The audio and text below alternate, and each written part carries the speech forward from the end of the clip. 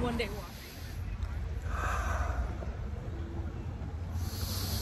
The air here just smells so good. Oh my God.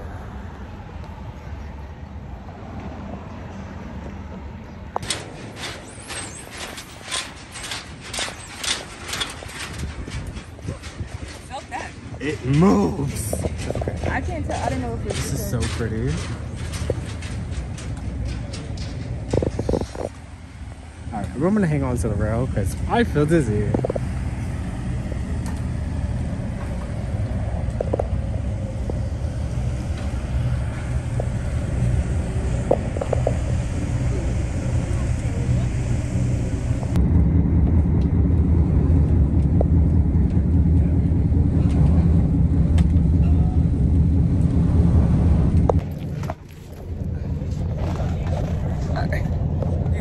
Yeah,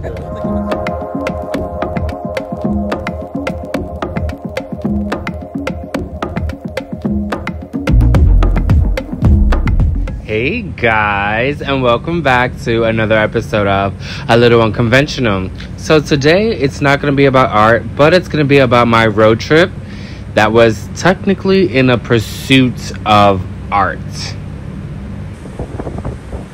And this is Seattle. Pretty ass Seattle.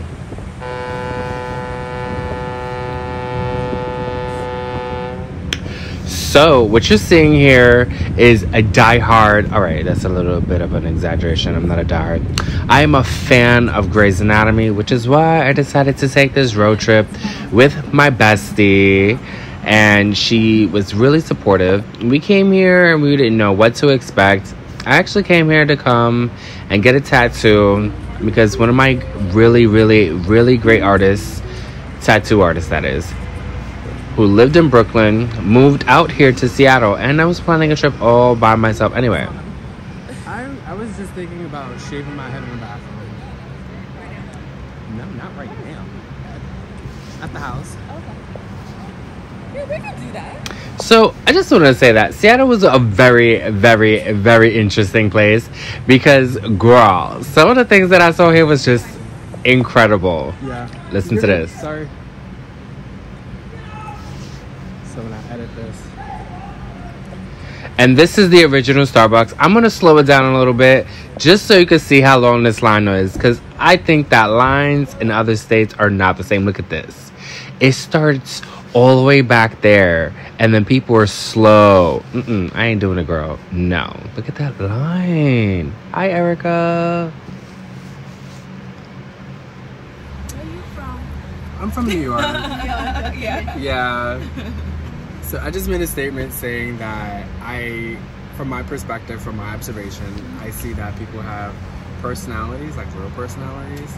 And I'm not saying people in New York don't have real personalities. I'm just saying like people just, I feel like they're more adaptive for survival and protection personalities, and it's a totally different vibe here. Yeah. Okay, so all the touristy stuff was cute, but I finally got to see some gay stuff, and I was in a gay hood, and look at me, just feeling, I'm frolicking. No, I'm not, but still, I'm there. So I just gotta say, I kind of want to have Seattle's confidence level, because I just, out of respect, I didn't record it. But I just saw a grown-ass man walk down the street very confidently with headphones and ass full of watery shit dripping down his leg. Not that he had a choice, but it was just the fact that he ain't trying to... really kind to say he didn't have a choice, because I feel like he had a choice. I feel like he had a choice. Girl, it was nasty. She said she would have ripped down some papers and like made a skirt or something, but girl. Ain't no way I would walk so confidently down the street. And it's not even like he was trying to like hide it. And it was visible. Very visible. It was a lot of shit. Yeah. Very. Ooh, I remember this. This was the unicorn. And they had drag bingo. And the food was really good too. It was such a vibe. Even this place was a little different from what I'm used to.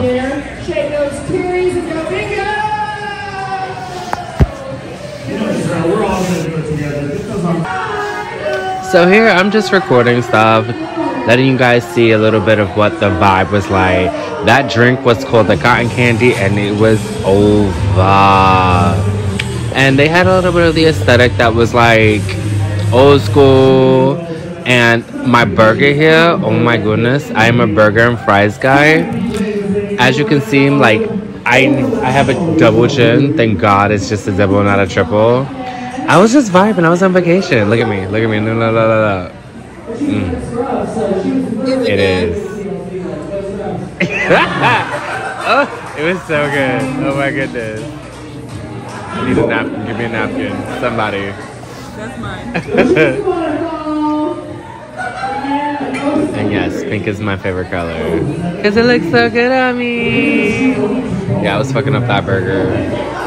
And they had us go upstairs to go get it, which I didn't like, but it is what it is. I said 10 out of 10, but I'm really giving it an 8 out of 10 because of like how far the distance the kitchen was.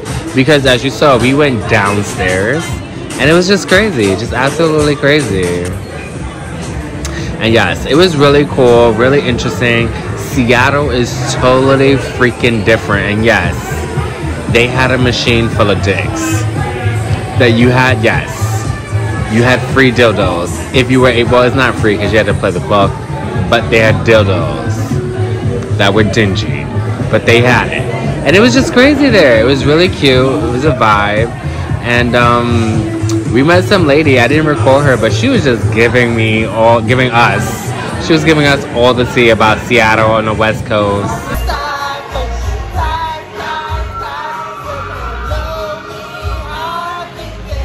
Okay, we had a little bit of a Britney moment.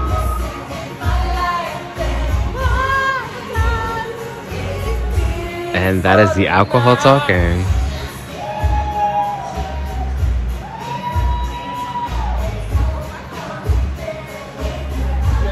See, I even said it. That was crazy. We had to go upstairs to get it, but it was such a cute vibe, such a cute place.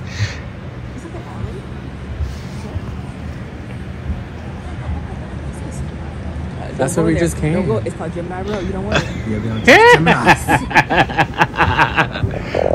We really don't. But it was such a cute place to be. There's an underground somewhere? Seattle was so cute, but just so expensive.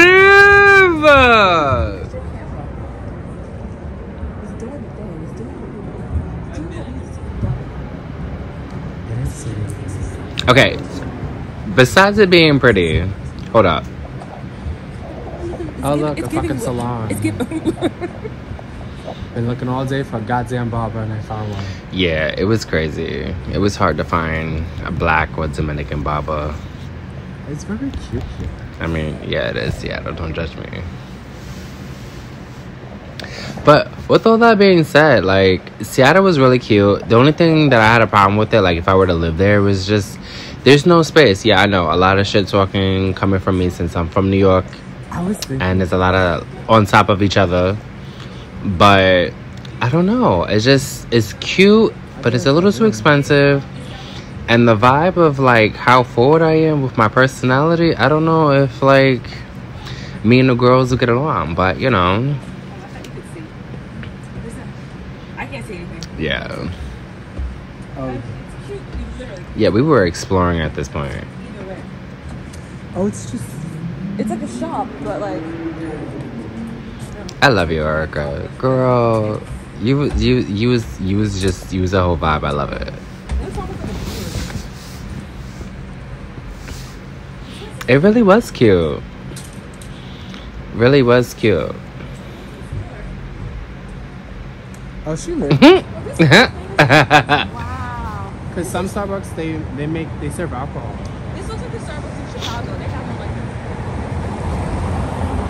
downtown off of Michigan Ave. Yeah, this was cute.